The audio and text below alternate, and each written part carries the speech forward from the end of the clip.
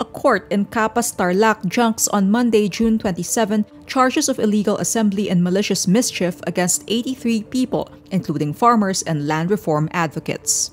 The Capas 2nd Municipal Circuit Trial Court junks the charges over a bungkalan, or cultivation activity meant to assert ownership over a land grant under the Agrarian Reform Program.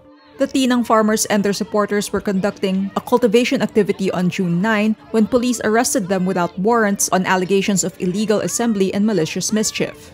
Judge Antonio Pangan junked the malicious mischief charge, having found no evil motive behind the activity. The charge of illegal assembly was also junked after finding no evidence that any of the participants were armed.